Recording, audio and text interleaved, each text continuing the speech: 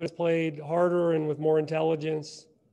And I don't think it was complicated. I mean, I thought they just did a better job doing what they do. They guarded us well. I thought they guarded screens well, and their size obviously at the rim made it tough to finish around the basket. And I thought they, because they could do that, they got out and defended the three well. And it was just tough offensive night from that standpoint. I mean, the disappointing thing to me was that we got out rebounded by 10. We only had 7 offensive rebounds on a night where we kept saying we need to be a good, they don't want to run. We need to have 4 on the offensive glass. And consistently we had 2. And I think, and then defensively, just not quite enough toughness. So playing a lot of kids, playing a lot of young kids. And I think that certainly hurts our cohesion, but just really disappointed with both our physical and our mental effort tonight. Rather than have you guys raise your hands, I'll just ask you quickly. Joe, you'll start with you. Emma second. Matt, you'll go third. So Joe, you're first.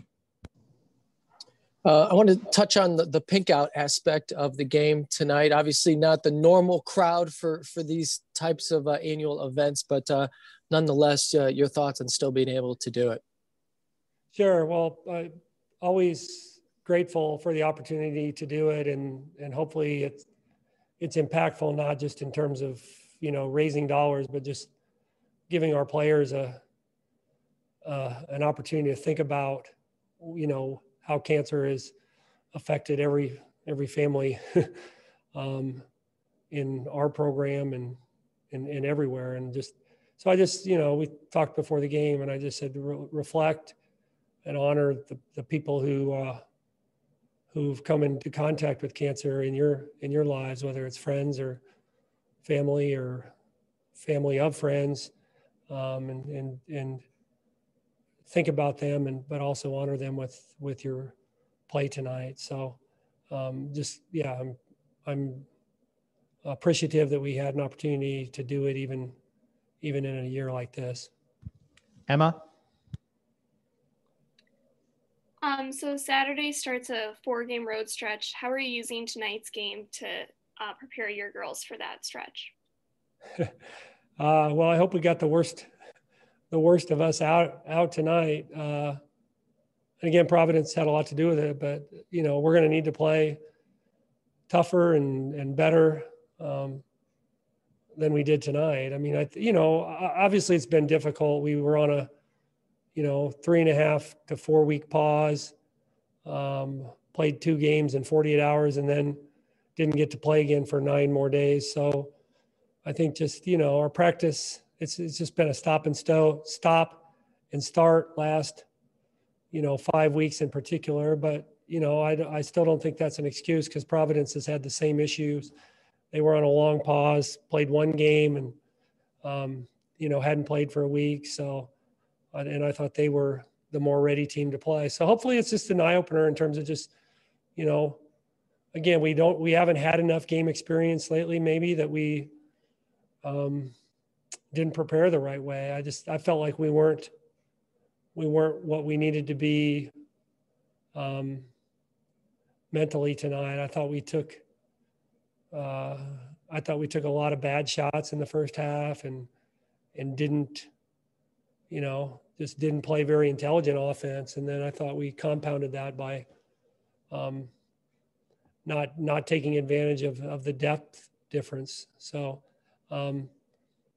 hopefully it causes some reflection and a little better focus to get ready, because we're going to have our hands full over the rest of the season. I mean, we have 4 straight road games, but then we come home and play Connecticut. So it's a tough stretch, and just, I guess, look forward to seeing how we can bounce back from tonight. Matt?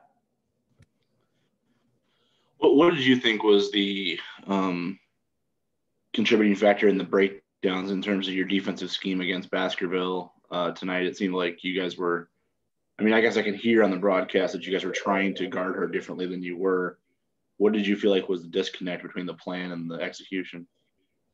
I don't know. We didn't jump hard enough to the ball. I mean, we talked about it, and we worked on it enough. I mean, I thought we worked on it enough. Obviously, we didn't. But I thought we didn't do well there, and Williams has improved a lot. I mean, I think I'd like to say that, like, that kid has gotten, being able to make a three has helped her, but even her aggression and ability to finish around the basket was huge. I thought she was the difference. And then, once they got ahead by 8 or 10 or more, we couldn't really change the pace of the game because of how quick she is and how little we were able to kind of get the game going up and down. That's why I was disappointed that we weren't better on the offensive glass, because we kept saying they're good. They're not in any hurry on offense. There's no reason we shouldn't be a good offensive rebounding team. But with Baskerville, it's just jumping hard enough to the ball. And, I don't know if we got a little tired, and I should have maybe rotated post players through a little bit more quickly. I thought he did a good job of subbing, and, our lineup recognition wasn't always what it could be. But again, I just think Williams' improvement has really helped their team, because you have to guard her so much differently than in the past. Emma? With Carly back in the lineup today, how do you think that helped Temi as well, just to get that offensive momentum together? Yeah, well, Carly's she's an active energy giver. I mean, she had 8 rebounds and 3 offensive rebounds. So she was really the only one who was effective on the offensive glass for us. And she just needs to get a little more comfortable with playing on the perimeter. I mean, I thought she did a good job in a lot of areas, but you can tell she's still a little hesitant looking at the basket on the perimeter. I mean, she passed up a couple wide open shots that we were going to need her to take, but I thought overall for her first game back, she did a lot of good things. And I think, that's encouraging, obviously, as we work into these next few weeks. We'll take 2 more questions, and both for Matt. What did you see from Diarca? Because I know you went to her late today, but it was the second game in a row where she's kind of giving you some late life when it felt like the game had gotten away in the fourth quarter a little bit. Yeah, obviously should have gone to her earlier. The tough thing was Tatum was on a minutes restriction, and basically she was allowed to play in the first half, and our Stephanie just felt like, having 15, she practiced for the first time just a little bit yesterday. And so I think it was more just, having,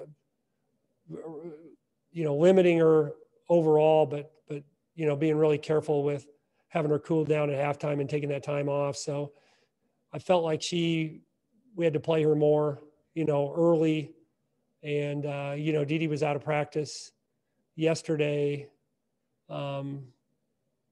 She had a shot in her knee. Her knee's been bothering her, so she hadn't practiced. And so I just felt like she was probably odd player out in the first half when Tatum was going to have her minutes. And, but obviously in retrospect, I should have played her some in the first half too, because I felt like she did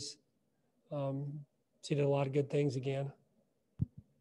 Last question for Matt. You may have kind of answered this with the cohesiveness, I guess, comment, but it seems like in a majority of your games this year on the offensive end of the floor, there's really only been kind of one player going or in a rhythm at a certain time. And it doesn't really seem like there have been moments where there's 2 or 3 and you guys can put runs together that can kind of change the momentum of a game. Do you and the staff have kind of any thoughts on how to get maybe 1 or 2 or 3 players going at the same time, or does that just come with reps in games, which has been kind of an issue? Yeah, I think that's, I don't know. I think it's probably too early to ask that question. I mean, I don't know. I mean, like I said, we're playing some young kids. I thought we got them some decent shots. And, but yeah, I think we miss Tatum from the standpoint of just getting a little bit better looks. And you know, Tatum her reads weren't as good as normal just based on the fact she hasn't practiced. But I thought, you know, she had a couple of times off ball screens where she had the fill behind player wide open and didn't get it to her. And so I think that's just, but I think having her back will help us. But yeah, I don't know. I wish I knew. I mean, you know, obviously we couldn't throw the ball inside as much against this team because of their size and length. So kind of negated Emma's low post game. And even our other kids, I mean, you know, they're 6'4"-ish, both Geary and Baskerville. So I think that took away a lot. And I mean, I thought we had enough good looks from the three, but we didn't make enough of them. And then, like I said, I just, we got to figure out how to manufacture extra shots. And, you know, so, I mean, I thought it was our offensive rebounding, but also, you know, just, we didn't get enough live ball turnovers. I mean, I thought we, you know, against a team that has, you know, puts usually a non-range or a couple non-range players out there at a time, you know, our activity level was okay, but it wasn't good enough to create enough live ball turnovers where we could get some easier baskets and kind of get our head up. All right. Thank you, Flan. All right. Thanks, you guys. Thanks, Flan.